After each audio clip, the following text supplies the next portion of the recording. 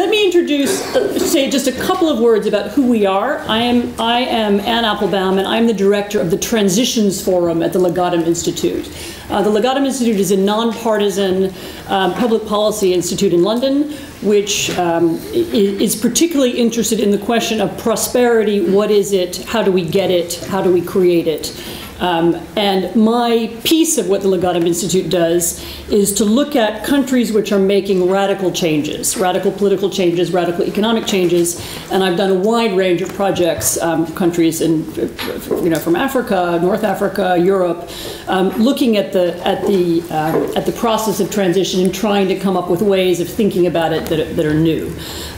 The project that we're presenting today is really, it sort of represents how we began thinking about some of these issues after doing it for 2 or 3 years. And the more we work on countries in transition, the more we realize that corruption and the question of corruption and how to fix corruption often lies at the center of whether or not you can even have a democracy. So many young democracies are very quickly compromised because they're seen as corrupt or because they're unable to control corruption or fight corruption. That we've come to recognize it as a core, as a really core issue. If you're not talking about corruption when you're talking about North Africa or you're talking about a democracy, then you're missing one of the most important issues. I'm glad Jerzy referred to the Maidan. Anybody who watched the Maidan or went to the Maidan or followed the Maidan knows that at its core that was an anti-corruption demonstration. I mean, it was about joining Europe. But the people who wanted to join Europe wanted to do so because they perceived, correctly or incorrectly, that Europe would be a zone that would be less corrupt, that it would be a more fair and just, a more just part of the world to be part of. And that's a very fundamental motivation for people to want to be European in the eastern part of Europe, in the area of the Eastern Partnership, in the countries to the east of Europe. And it's very important that we understand that and include that as part of our policy towards the region. We commissioned 3 papers, which are available today, all 3 of them, they're each quite different, and I recommend all of them highly. We have 2 of the authors here. Oliver Bullough wrote a paper about Ukraine, which he's going to talk a little bit about, which begins with the explanation why the Orange Revolution failed, what are the techniques of corruption in Ukraine, and in particular how the West helps facilitate corruption in Ukraine. The author of our Moldova paper could not be here, Vladimir Solovyev. He is the former editor of Kommersant Moldova, and this, I think, is almost the most relevant to a European audience because he talks very specifically about how the sort of the pro-EU, pro-European parties in Moldova have become tainted by reputation of corruption and how that's bad both for democracy and for the integration of Moldova. The third paper was done a little bit differently. The author is Peter Pomerantsev, and it was done with a group of other people. I was one of the, not really co-authors, but I was part of the team that helped write it, as was Jeffrey Robertson, who's a very well-known human rights lawyer, and Jovan Ratkovac, who is a Serbian reformer. And this paper looked specifically at police and judicial reform in Georgia, which also fundamentally were anti-corruption measures, and looked at how the reform worked and what were the tactics and how it succeeded and failed. So we don't have Vladimir, but we have Peter and Oliver.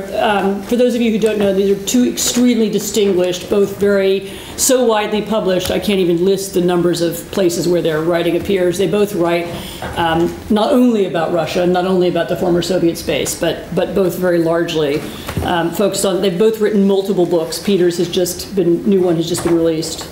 The title is Nothing is True and Everything is Possible. Nothing is True and Everything is Possible. It's a book about Russia. And Oliver's latest book is The Last Man in Russia. The Last Man in Russia, which was published last year. Right. Anyway, so I will begin. We're going to conduct this not as a presentation of reports. You can all read the reports. You can either get the physical copy or they're, of course, available on the Legatum Institute website, li.com. But we're going to conduct this as a sort of panel discussion in which I will try and bring out some of the themes of the 3 reports, and then of course we'll include some of you later on in a broader conversation. I think we decided we would start with Oliver, who, as I said, his paper focused on what exactly, when we talk generally about corruption in Ukraine, What's specific about it? How does it? What's the nature of it?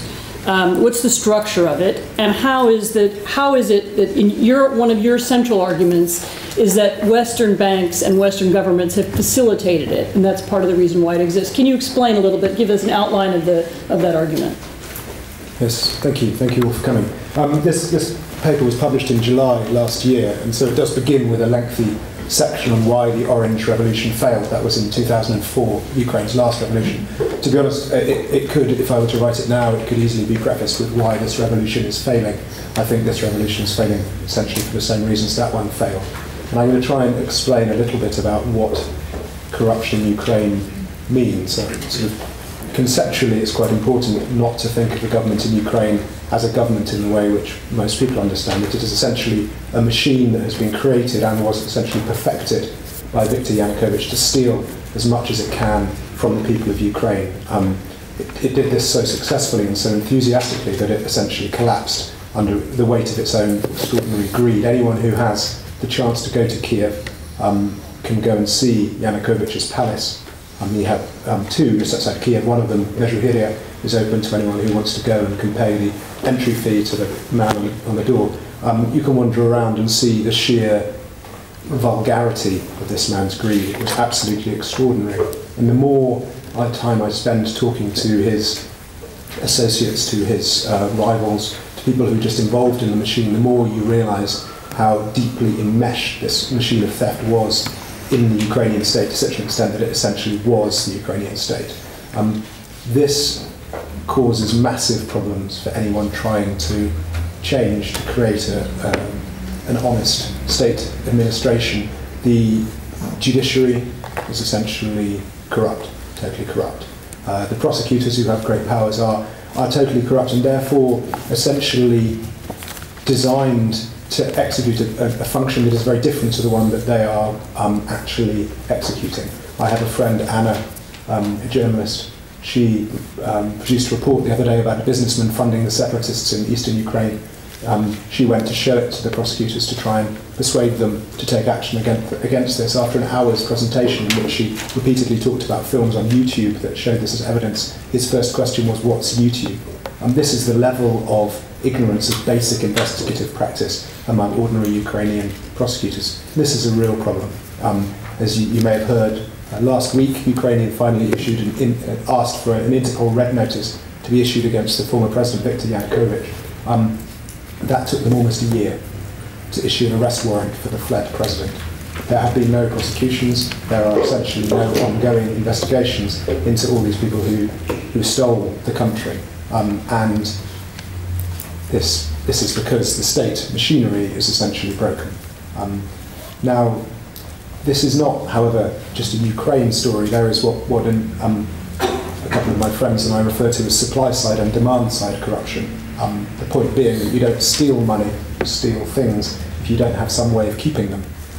If you steal property in Ukraine by abusing the courts to steal someone else's company, to steal someone else's money, then you are essentially as vulnerable as that person was to have that money stolen again in another way if you don't manage to get it somewhere else, if you don't get it outside Ukraine. It is therefore of great significance to the oligarchs who have come to dominate Ukrainian politics and economy that any money that they make, any assets that they make, can be spirited out of Ukraine and kept as far away and as safe as possible. And the West, and this I think is crucial if we are to do anything to assist Ukraine in managing to clear up this terrible mess that they found themselves in. The West has put itself at the disposal of the Ukrainian oligarchs openly and knowingly in order to allow them to launder and keep their assets. There are certain countries that are more guilty than others. Cyprus is very deeply implicated. Latvia, Austria, very deeply implicated. And of course, the big one is of course London. Moderator, the palace that I hope you visit if you go to Kiev, was owned via a London holding company. Sukulucha, his hunting lodge also outside Kiev, was owned by another London holding company. These were being kept in plain sight in London. Another oligarch I'm currently investigating, who was a very close friend of Yanukovych's and who is on the EU sanctions blacklist, All of his companies operate freely to this day out of London, despite the fact that all his assets are supposedly frozen. If the Western, particularly London, but also the other EU countries were not providing these services to oligarchs from the former Soviet Union, they would not steal as much as they do, owing to the fact that they would not be able to keep as much as they are keeping. So I think it's very important that we recognise that we are an equal part of the problem. We are essentially fencing the goods that are stolen. And so if in my paper I write a few things that I think should be done, I think the most important thing that we could do would be to enforce our own anti-money laundering laws on this money. The banks, to be honest, aren't doing a bad job. The banks are doing okay, but there are massive problems in company formation agents, particularly in London. There are massive problems with estate agents, particularly in Latvia and Malta. All of these things are very easy to be done. They could be done very quickly, and that would be the way that we could help Ukrainians most. Essentially, the money that has been stolen is gone. It will not be coming back again. There was one case in the 1990s of Lazarenko, a prime minister, who stole extensively and was jailed in the United States for it. Despite the fact that this case has been going on since the late 1990s, his money has still not been returned to Ukraine. The money that was stolen is gone, it will not come back. What is important is to prevent more money being stolen, and the way to do that is for the EU to enforce its own laws and to prevent being quite so enthusiastic about accepting stolen money. Thank you very much. And perhaps pushing this kind of subject higher up the EU agenda. Yes. If the EU is serious about creating a possibility for change in Ukraine. I mean, there are essential problems, which is there are so many EU states who are prepared to so enthusiastically compete with each other to receive this money. If you just have to look at which states provide leave to remain in exchange for a particular size investment in real estate in those countries, Latvia is obviously very close to the top of this list. That is an extraordinarily, essentially corrupt process. This gives someone, with almost no questions asked, money the right to do what they like within the Schengen zone. These kind of schemes need to be exposed for what they are, rather than just accepted as part of the way we do business. This should not be the way we do business. Thank you, Oliver. I'll turn to Peter, who has a slightly different story to tell. When we, in Georgia, it's the opposite story. So in Georgia, there was, beginning with the Saakashvili government, there was an attempt to control and fight corruption, which succeeded in some ways and didn't succeed in others. But Georgia is, of course, very relevant, and it's very often spoken about as a model for Ukraine. And some of the Georgian reformers have been in Ukraine or in Ukraine frequently, and there's a lively conversation about whether there are lessons learned from Georgia for Ukraine. So maybe, and I should say, and for other countries in the region and around the world. I mean, I'm aware of lots of people coming to study the Georgian reforms. Peter, could you explain what was the thing I liked about the way the paper was written is that the title is Revolutionary Tactics. In other words, what was the strategy to fight corruption? What was the tactic that Saakashvili used and his government used at the time? And then later we can talk about the role the EU played. Yeah, I mean, I think I'll open with a quote from a man who died recently, who was one of the sort of the gurus of the Georgian reform process. And I don't know how many of you met Kacha Ben-Mekidze. He used to come around. So he was a fantastic personality and maybe the ideal interview subject. But this was a quote he told me when he was trying to sum up his idea of how you should approach reforms. I won't do a silly accent. Soviet instruction leaflets for Kalashnikovs described it as an implement to shoot, hit or stab with.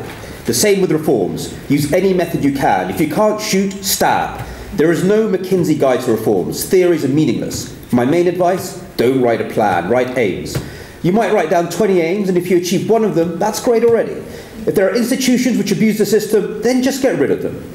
But remember, reform has to be sold for different audiences. Take privatization. It has to be sold to some as an intellectual ideal, to others as a way to fight corruption, and to others as a way to make money. I think, it's a fantastic quote anyway, but it's very interesting because it already sort of includes this theme of you have to sort of sell the idea of reform even before you start selling reform. So when the young sort of Rose revolutionaries came to power in Georgia in 2004-ish, they were faced with a state as troublingly corrupt as Ukraine, and also with a very strong criminal elements, which was in turn connected to Moscow, which had almost affected state capture. And they'd come into power on the promise of reform, but this was nothing new in Georgia. I mean, the previous governments under Shevardnadze would also often talk about the need for reform, and the IMF would give them some money, would disappear, and there was this tiredness of talking about reforms. And the first sort of few months, they really didn't know what to do, because they'd arrived with this promise, they had no idea how to fulfill it. And it was very interesting talking to them. What they kind of realised is what they need is like a pilot reform. One reform to prove to everybody that you could actually reform the country. It was almost, the effect was much more about psychology, and I use this in a positive way, about marketing. They were selling the idea of reform, and they thought, what could we reform first? And so they looked at customs. Customs was a real problem. They thought, great, we'll reform the customs service. But the minute they tried to move on to the bureaucracy there, they got massive pushback. I mean, basically the customs just wouldn't let anything through the border. And they were basically being held hostage by their own bureaucracy, but they didn't feel strong enough to break them yet. And so after looking at different sectors, they lighted on something which was really quite small and in a way, in terms of the infrastructure of corruption, quite meaningless, which then became a very famous successful story, the traffic police. And they chose the traffic police because everyone hated them. They were demoralised. There was dirt on all of them because they were all so corrupt and taking bribes. And they were kind of small. They could do it. They chose something they could do. And their approach was very radical. They sacked them all overnight. For several months, Georgia had no traffic police, to no detriment in the traffic. Quite an interesting experiment to do. If we were to get rid of the Belgian traffic police, would actually traffic improve? I don't know. There was no detriment to the traffic, because all these guys were doing was standing on corners and taking bribes. If anything, they were making it worse. And they launched on an incredibly complete process, but also very, very focused on consensus building in society. So in order to hire the new traffic police, they almost created like a reality show. The process was televised as they selected new candidates. Celebrities were involved to sort of pick the new candidates, and it was also a beauty contest. Before that, there was a very a visual stereotype of a traffic cop. It was somebody fat, overweight, asking for a bribe. And male. Suddenly they went for young people who had to speak English. Something like 30% of them were female. So it was a casting. And they managed to build up this consensus. They gave them new guns, new uniforms, new cars. I mean, even the guns were full of symbolism. They went from Russian guns to Israeli-American guns. The whole thing was like a very conscious visual shift from sort of Soviet corruption sort of world picture. And it was an amazing success. Once they'd done that, they then had the courage to go further and reform the police. I mean, when this started, everybody in the police was like, yeah, reform them, you'll never touch us. But they had so much public backing, they could start breaking the police, and in the end they managed to break customs. That was the positive side. We could get into what failed in their reform process and the dark side of the reform process, which was actually systemically embedded in their fight against corruption. Because in order to fight corruption, what you have to get under control of the courts, because all the courts were were corrupted. But that brought the courts under such vicious control of government that they became sort of hanging courts, basically. So that's one of the paradoxes of trying to root out corruption. You end up creating a security service apparatus, which is very quickly becomes a law unto itself. So, but it was amazing talking to them, to what extent they were very aware of this idea that you have to prove to the public that you can do reforms, and you can start with a small reform before you do the big reforms. One of the interesting things when we went to Georgia was, the Georgians still talk about both the EU association agreement and the accession to NATO as major motivators. We want to do reforms in order to be in NATO, in order to be in the EU, in order to have an association agreement with the EU. I think when we were there, we began to question the logic of that and whether that was really working, both because first of all, there's a question whether Georgia will be, and if Georgia in either the EU or NATO, and if it's not going to be, does that mean they give up on reform? Is that the only motivation? What did you think about the role, how the Georgians saw the EU association agreement, and was that a good motive or a bad motive for reform? Yeah, I mean, it's complex.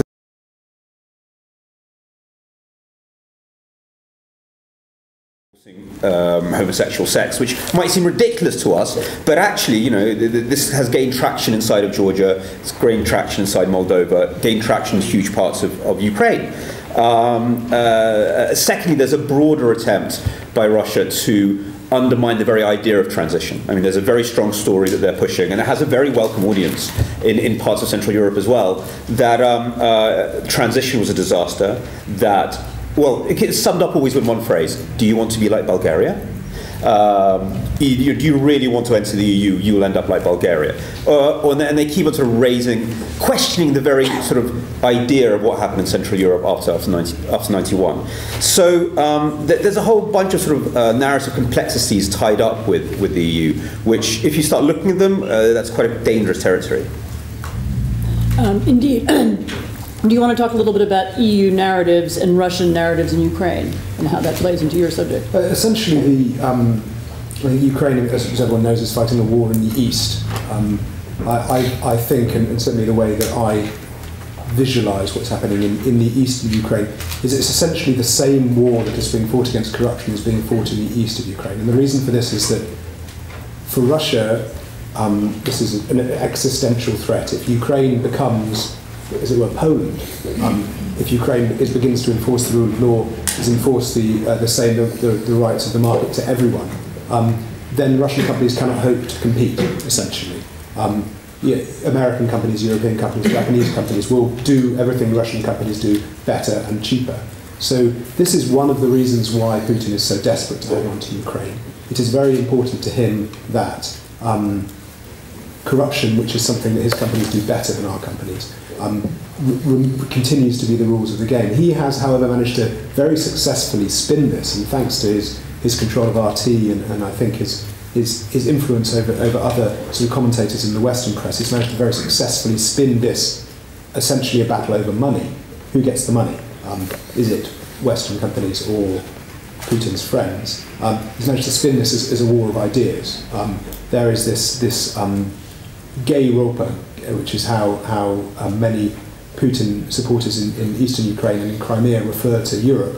This idea that, and it does sound ridiculous, the enforced homosexuality, particularly enforced homosexuality on children, is something that has somehow peculiarly managed to gain major traction among people who oppose the revolution in Kiev but don't really know why they oppose it.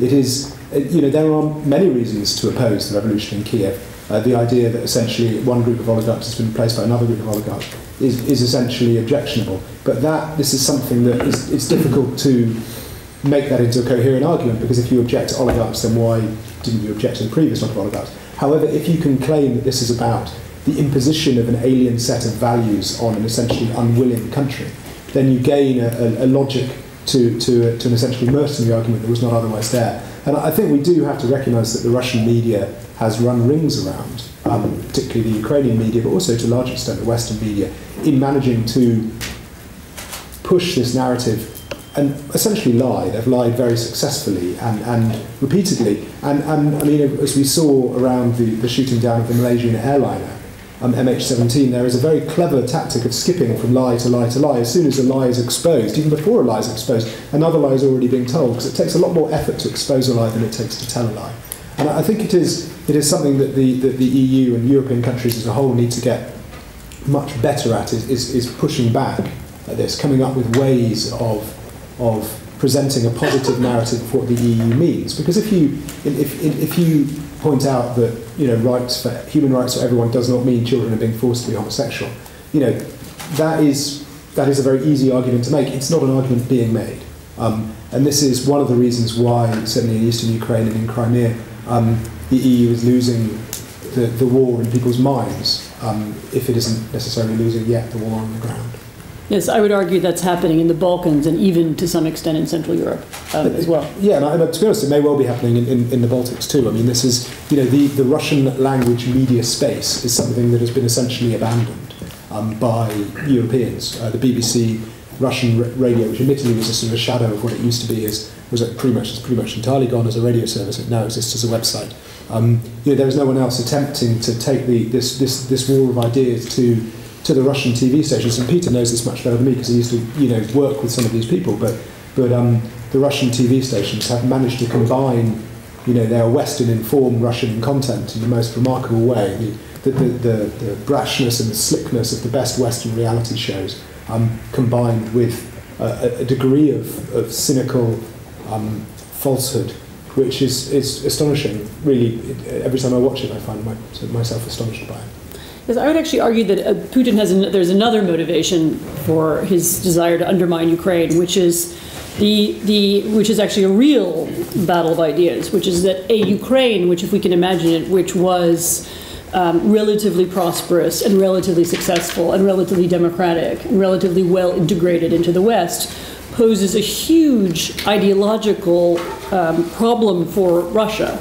So if Ukraine, because Russia and Ukraine, they are culturally and they are linguistically similar. If it's possible for Ukraine to be a Western country, why can't Russia be a Western country? And there are many Russians who, Putin is making an argument, which he's been making for 10 years, that Russia can't be Western, it's different.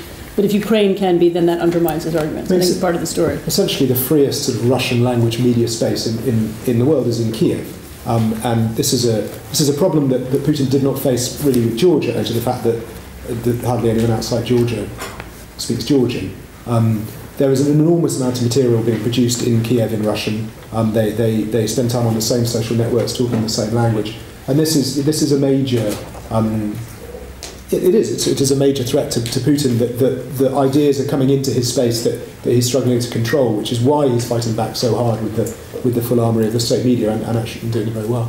Yeah, actually, maybe Peter, we can talk a little bit about our author isn't here, but Moldova makes a very interesting case study in this regard, both as a story of how corruption works, and part of the paper is about that, but also as a story about how EU policy in Moldova has in some ways succeeded and in some ways failed, and maybe being undermined by corruption, and specifically by corruption which is coming from Russia as well as a Russian narrative. Why don't you can explain it better than I think. This is the third sort of threat to the idea of the EU that one comes across, and it was sort of latent in Georgia, but very, very strong. Very strongly brought out in the Moldova paper. I don't claim to be a Moldova expert. I will just sort of try to pick on some of the ideas that Vladimir brought out so brilliantly. It's a stunning paper. I think one statistic brings it out. So when the former Communist Party was in charge in Moldova in the mid-2000s, the approval rating for joining the EU among the population, something like 60%. Or the EU association. Yeah, to be pro-EU and move towards the EU, and I think there's a whole bunch of issues, was something like 60%. Once the pro-EU parties got into power and proved themselves to be horribly corrupt and full of the most terrible infighting, now the approval rating for being sort of vectoring towards the EU is only 40%, or it's 44%, while pro-Moscow is 40%. So now that the pro-EU parties are in power and are reviled, the society seems to be split between should we be closer to Moscow or should we be closer to Brussels. So this is a real structural problem, because the EU becomes associated with a certain clique.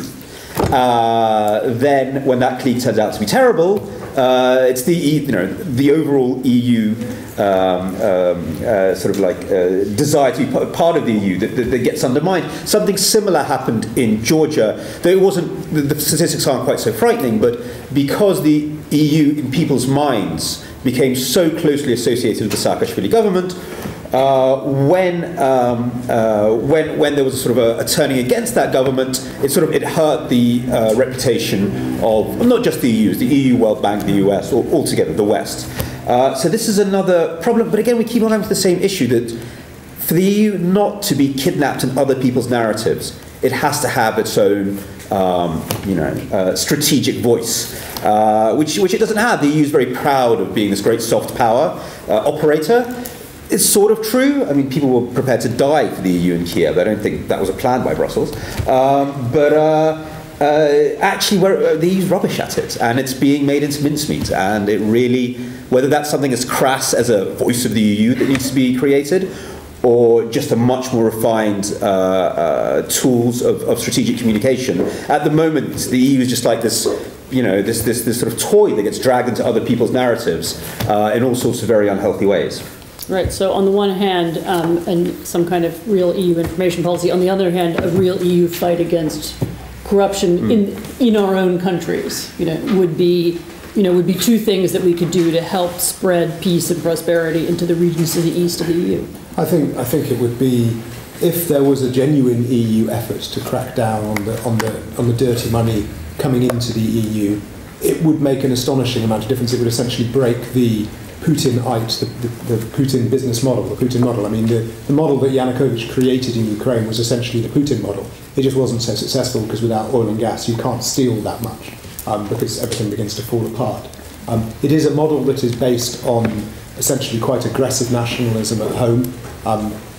So for the 99% of the population, aggressive nationalism and pride in your country. For the 1% at the top, it is total carte blanche to steal as much as you want and to take it and send your children to school in England and to university in America, and to skiing holidays in Switzerland.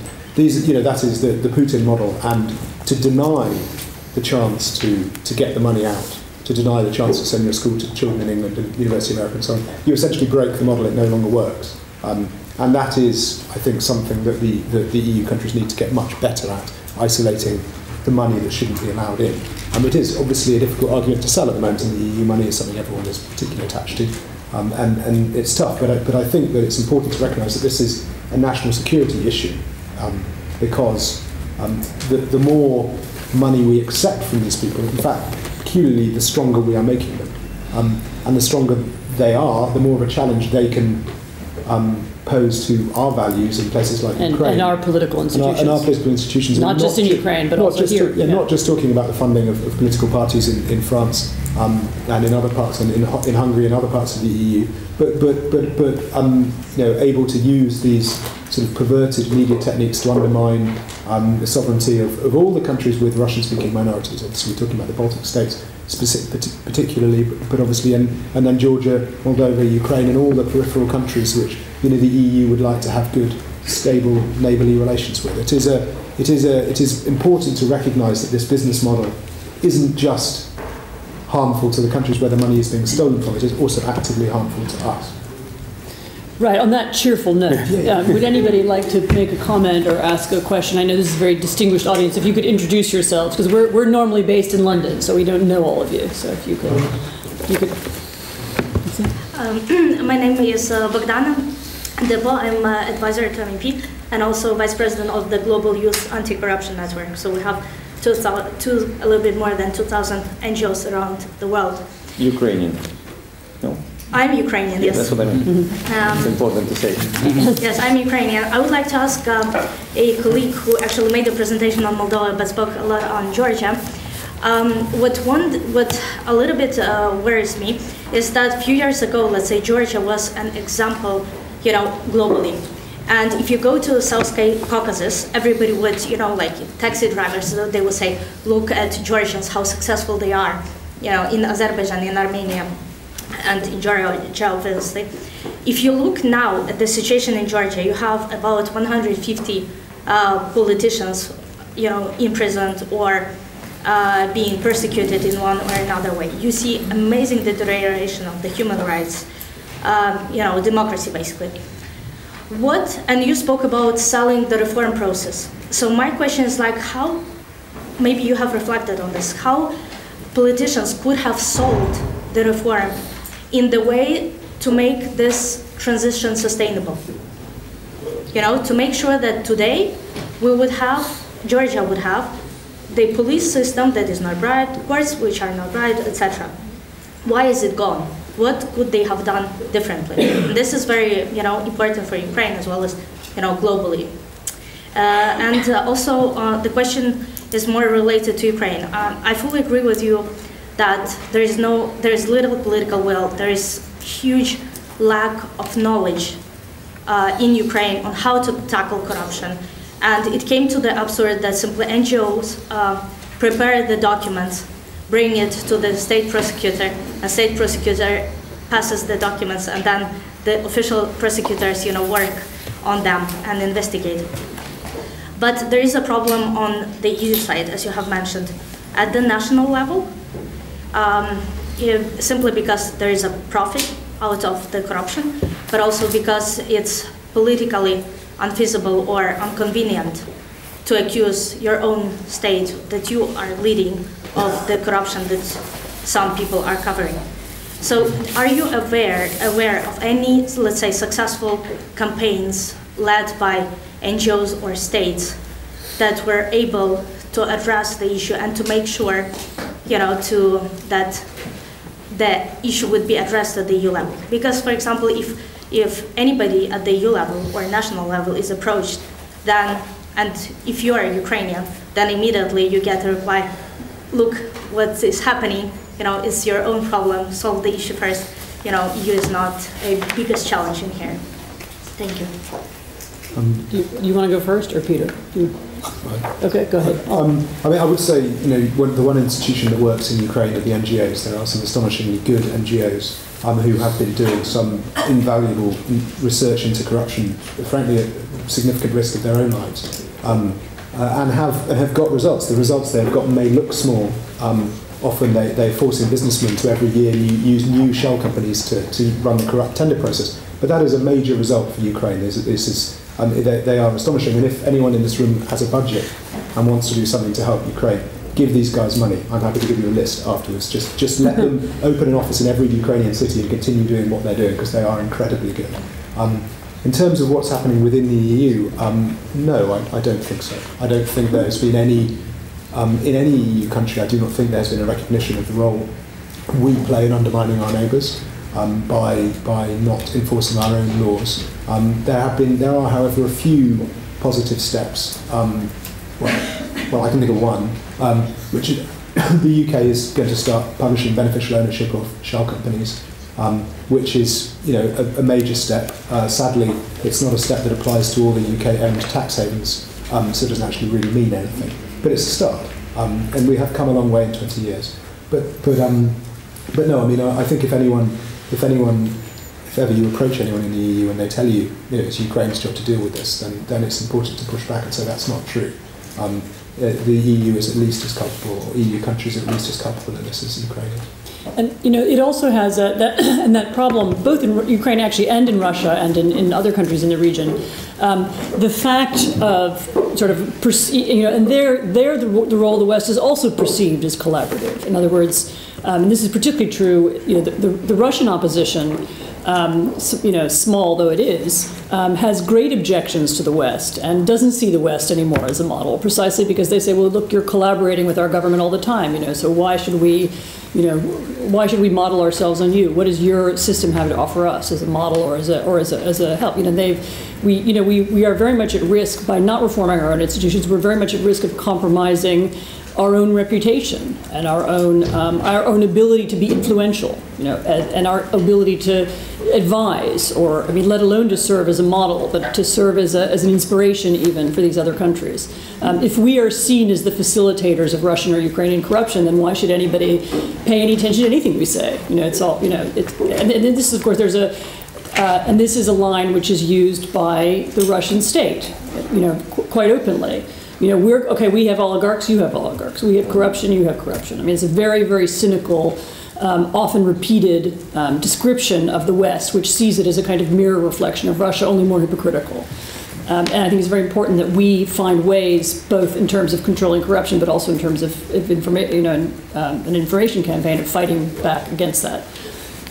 Did you want to answer the question about Georgia? Which is... Yeah, how does one make reform sustainable?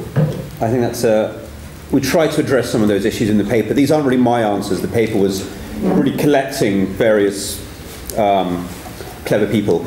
So in terms of courts, Jeffrey Robertson, who was with us, suggested, he's talking about corruption. How do you make a you sort of want to create a supra court that deals just with corruption, which is nominated permanently, so there's no political influence on judges, and which might be partly internationalized. And he gave us a model, ICAC, the Independent Commission Against Corruption, which works in Hong Kong and Australia. So you might want to look at that. But he said you almost have to, so that corruption doesn't become political football, you always have to create a separate judicial body which just deals with that. More sort of practically, one of the great sad consequences of creation of a healthy opposition, the destruction of a healthy opposition has very bad consequences, and so I think that's very important to let an opposition foster. But there's another one which is the super objective. I mean, the reason at the end of the day that reforms plus minus worked in Eastern Europe, because they did have EU entry as the super narrative they could always come back to. So it didn't matter who was in power, they were still kind of stuck in this system that got them somewhere. And Serbia were going through a very big wobble, but at the end of the day, I think there's an overall sense that Serbia will get there, because it almost has to convert it to Judaism. It has to fulfill all these laws which will get them to the other side. That's a bit of a spurious metaphor, but still.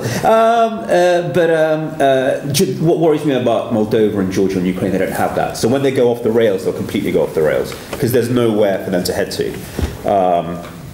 You can make your own logical conclusions from that concept. Yeah, I would say two things. When we were in Georgia, we met with many of the people who'd been leading reformers during Saakashvili's government. And we asked them exactly this question, what could you have done differently? And they did mention, we should have allowed, we were too harsh on the emerging opposition. That was one thing they mentioned. They also spoke a lot about education. One of the things we didn't tackle was education. We didn't work on schools. We didn't create universities. We didn't, because they were in power for how many years? For 9 years. So that so they had there was time to have done more work on that and to have thought more deeply about it. And they also spoke about the courts. They knew that. They were sort of careful about how they said that, but I think they having the failure to create a truly independent judiciary, which may have, is a very difficult thing to do in any country. The failure to create a truly independent judiciary meant that once they were gone, there was still a politicized judiciary in place, which could do some of the things you're talking about. Put politicians in jail, act like a political wing of the government rather than an independent judiciary. So this was one of their failures was to try to establish that, and of course, their motivation at the time was, we need the judiciary to fight criminals, and so we're not going to give it true independence from the government. I don't think they would put it quite that way, but I think that's what happened. There are sadly issues with unintended consequences here. Ukraine in 2001, during one of their spasms of reform, which tended to be fairly short, and it did create an independent judiciary, which was one of the most disastrous things that it did in the post-Soviet reforms. Having had judiciary that was politically motivated, but you could get a decision if it wasn't a political case. They went independent, and judges had absolutely no restraint on them at all, and became immediately for hire. I have a friend who's a lawyer who went away and studied for a year in the States. Having worked in the 90s, he then went away for a year, came back after this reform had been implemented, and his job had changed completely from being a lawyer to being essentially a man who collected bags full of banknotes from his clients, took them to the judge's clerk, and then got the clerk to sign off on them, and that was it. And then you just had to hope that you'd given more money than your opponent. If you had, you won. If you hadn't, you didn't. And this is the problem with then having a cast-iron independent judiciary. It was then extremely difficult to do anything about that. So it is, education is key. And just to pick up on Peter's metaphor about converting to Judaism, there is a thing which you hear a lot in Ukraine, that it took the Jews 40 years in the wilderness to emerge and create their own state. And so a generation has to pass before these things come about, which is quite a hard thing to tell. I think the 40 years is a metaphor, though. I don't think it was... I think it was actually... Yeah, no. Tell me the Bible isn't literally... No. Another couple of questions or comments? Right, on there. Hi, my name is Julie Connell. I'm the Irish representative on the COAS committee covering Russia and Ukraine and Brussels. I just had a question to Oliver about the new Ukrainian government and the reform package, part of the new government plan that has received kind of widespread, very positive response from the IMF and the World Bank. What you think of it? And then also within that, just another question about the new government. your view, or perhaps Peter's view, of the three international members of the Ukrainian cabinet, whether this cross-fertilization is a positive thing, a good marketing strategy, or I see the new Minister for Finance is being investigated for corruption in the States, so I don't know whether it's a good or bad thing. I'd welcome your views. We were talking about this on the train, actually, about how you could create two different case studies between Georgia and Ukraine, one which did an enormous amount to fight corruption, what happened, and one which has effectively done nothing. That is actually a bit harsh. Ukraine has taken a few steps. They have reversed some of the legislative damage that was done during Yanukovych years, and now with this new package they are taking a few steps, but these are baby steps. I mean, they have now selected the man. It's a very good man, the Fachubarov, good guy, but they have selected the man who will chair the committee which will select the person who will be head of the new anti-corruption agency. So, I mean, that's a step, don't get me wrong, but it's a very long way from being anything like arresting someone and putting them in jail. So, I mean, the problem is that all these things are necessary and need to be done, and there needs to be consensus building and all that, but the problem is that among ordinary Ukrainians, they're just looking and nothing's being done. And the patience is not endless. And and the problem is, and you do hear this a lot from people who took part in the revolution, and people who were organising the protest, people who were among the NGOs that supported the protest, just say, I kept hearing in February, but that was in November, that there will be another revolution, and this time it's going to be really nasty. Because everything is too slow. Really, this is the rumours. You hear endless rumours that the guys who were close to Yanukovych have made peace with the Prime Minister and are now back in Kiev, doing the same old deals. The guys who ran all the corrupt tenders in the health ministry, they're all back in the health ministry running the same tenders. So they're the only people who know how to navigate the paperwork, because the system has not been changed. So they haven't simplified the system. So the only people who know the system are the people who make money out of the system. So that is. Yes, there are positive steps, but they are tiny and very far between. With regard to the three foreigners, I understand why they did that. I think that's probably a good idea. However, it's both good and bad sides. The fact that they don't have local connections is good because it means they're not corrupt. But the problem is, if you don't have local connections, it makes it very hard to get anything done. And it's worth, just as a cautionary tale, talking about the EU BAM mission in Odessa, which was a border monitoring mission to try and crack down on Transnistria and the smuggling going in there, particularly from Odessa. Foreigners went in there. It was supposed to be great. It was going to sort out for that. But to be fair, the foreigners who went to run the mission, an EU border monitoring mission in Odessa, I don't think they were really necessarily the highest profile candidates. And essentially, it's done nothing. So it is that this can again have an unintended consequence of a knock-on effect of discrediting the West. It's like we've got an American as a finance minister and nothing's been done. Therefore, the Americans are all on the take as well. So no, it's there are things being done. It's wrong to say nothing's being done, but it may as well be nothing. No, so I'm going to be more positive. Okay. I'm in fairly close touch with somebody who's very involved in the creation of a new economic plan, and he's far more positive than you are. I mean, there are very, this is really, so my experience in Kiev is, going there after the Maidan was for the first time meeting people who were committed to economic and structural reform and using the same kind of language that you heard in Poland or in Central Europe in the 1990s. And I'd never heard that before in Kiev. And there's a generation of Ukrainians who both understand how the economy should work and who are really committed to, the fight against corruption is slightly different from the fight for macroeconomic stability. But the ones who are committed to macroeconomic stability are very well educated. They understand what needs to be done, and in theory could do it. So I don't think it's not as if the IMF money is being tossed on fire. That's what I would argue. Anyway, so Peter wanted to answer his part of the question. No, I think Oliver covered that actually. I don't really have much to ask. You don't have anything more to say than Oliver? About no, I think no. Okay. Not from him. Excuse me, there was one. You want to follow up on that? There's another question. So. Yes, no, I would like to bring one clarification on the three ministers. They're not as foreign. I know they're Ukrainian now. Sorry. Yes, sorry. Yes. First lady is Yareska. She lived in Ukraine since 90s, and she is of Ukrainian descendants. So, if you would ask politicians or business people, they even don't know that she had U.S. citizen. Second one is the Lithuanian. He also lived in Ukraine for 10 years, and he has built a successful business, Western educated, etc. So, I mean, at least these two cases are really well connected in Ukraine. The only thing and there have been some presidents of Baltic countries who have U.S. passports, so it's not totally unheard of. Why don't you say? Thank you very much. I'm Martin Fleischer, East-West Institute. I have two questions. Maybe the first one is simple and stupid. The second one, I hope, is not.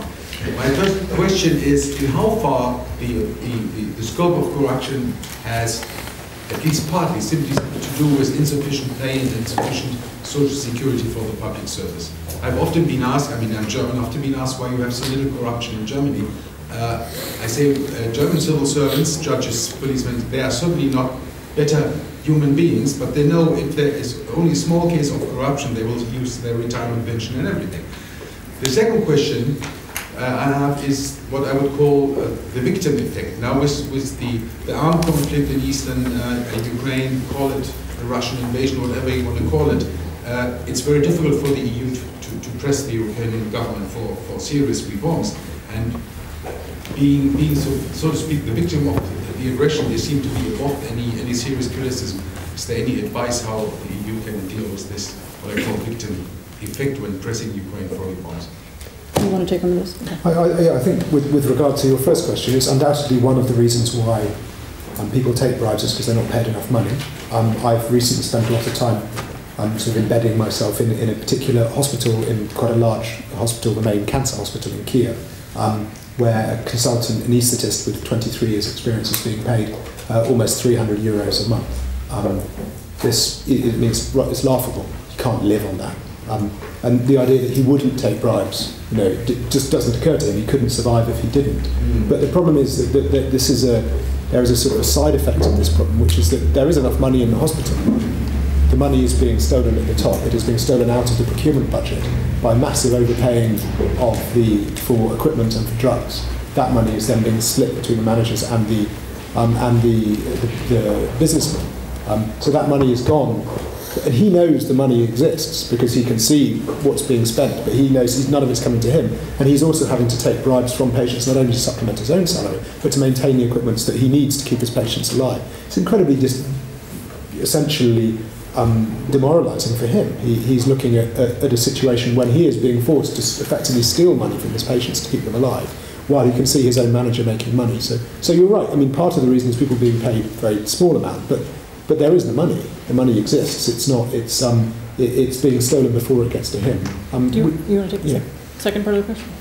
No. I think they're all kind of in. I think with regard to the second one, with the war and being hard to make reforms when they're under attack, it's true, and I think we have to recognise that's one of the reasons Putin's doing it. If it is to distract everyone. If it's like these funfair tricks when if someone is doing something amazing with their right hand, a magician. Sorry? If a magician is doing something with his right hand, something dramatic, you should always look at what they're doing with their left hand. Putin is deliberately creating a situation there to prevent the government from getting any kind of handle on it. And so I think it's important to look at this as a war with two fronts. There is a domestic front against corruption, and there is a foreign front against corruption, and that's the way. Yeah, I mean, people often ask, what is Putin's goal in Ukraine? Why is he fighting this war? How long will he go? I mean, I think it's become fairly obvious over the last few months that the goal is destabilization.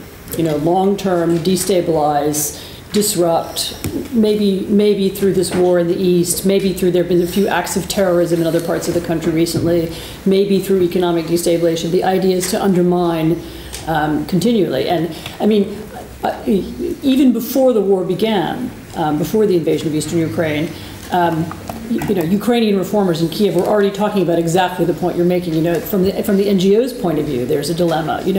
We see that our government is going to be fighting a war. If there's a war, how do we put pressure on them to do things we want them to do? We should be gathering behind them to fight the war.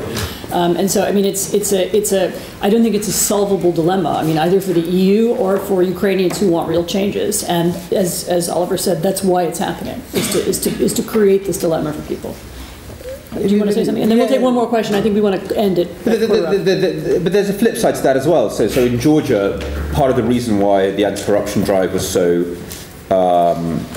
given such a strong narrative is that they redefined corruption not as an economic problem, but as a security problem. So they wanted to clean up the sort of the Interior Ministry because it was full of Russian spies.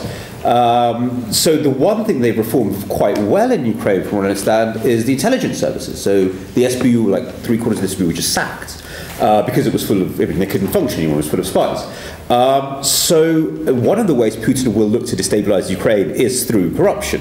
So once corruption becomes a security agenda, then it seems to me to give a very strong stimulus for reforms. Yes, that would be way Poroshenko to turn it around. Yeah. We're fighting corruption in order to fight Listen, Poroshenko, Yatsenyuk and Avakov are just building up various power blocks within the bureaucracies. They're not really, I don't know to what extent they're really even thinking about it. They're still thinking about wars between each other as much as the war with Ukraine, with Russia, sorry. No, but yeah, so there is certainly space for a Russian narrative that would, a Ukrainian narrative that says we're fighting, as Oliver just put it, we're fighting a war on two fronts. A bit like, so Alan Sugar, you're a Russian spy, you're fired. That'd be terrible. But no, conflict can be used as a very strong stimulus to fight corruption. Right. One more comment or question, and then we'll break up this. Maybe a positive comment as from Ukrainian civil society part. I have to disagree with you, Oliver, that revolution is failing. Because if I agree with you, I might as well go home and close the door and burn my Ukrainian passport.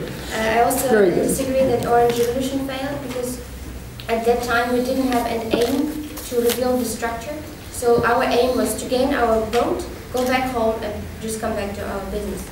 And now civil society understood they have to be, they have to take part in it. And I think we did manage a lot. We did manage to put civil society into the parliament. And what are they doing is amazing, how they fight, how they fought against corrupt people to head the committees. And now they start campaigning against Yarosh, how they use Facebook as a transparency tool. It's just incredible. They put all the documents on Facebook and there was discussion. So the secret between us is communication. We always talk about it, that EU doesn't communicate directly to Ukraine, and Russia fills in this gap. So, well, I actually we have to talk. I had a very long drunken evening in Kiev quite recently when we concluded about 4 in the morning that there's no such thing as a failed revolution. That even a revolution that does not achieve its goals raises awareness and creates grounds for a future successful revolution. So you're right, there have been improvements, but maybe not the improvements everyone hoped. It's good to criticize, but if we often talk about the baby, it might grow up to the teenager. That's a very good bit. I have having also been in Ukraine, I share your feeling about it, that there is enough has changed and there's enough happening and there's enough awareness that it's a different kind of place. Kiev is a different city than it was 10 years ago. And you must help us to see the things you see and we don't. For example, the Interpol list, instead of saying it now, 6 months ago, this message had to be everywhere in the news. Guys, why are you not doing that? And people will support you. The civil society will go on Maidan again and say, hello, you have to do that. Mm-hmm. Thank you very much. I know you all have important jobs to go back to, and Brussels is a lot of traffic, so you might need to get back to them. We're all here for a few more minutes. I think there's coffee. Yeah, there is.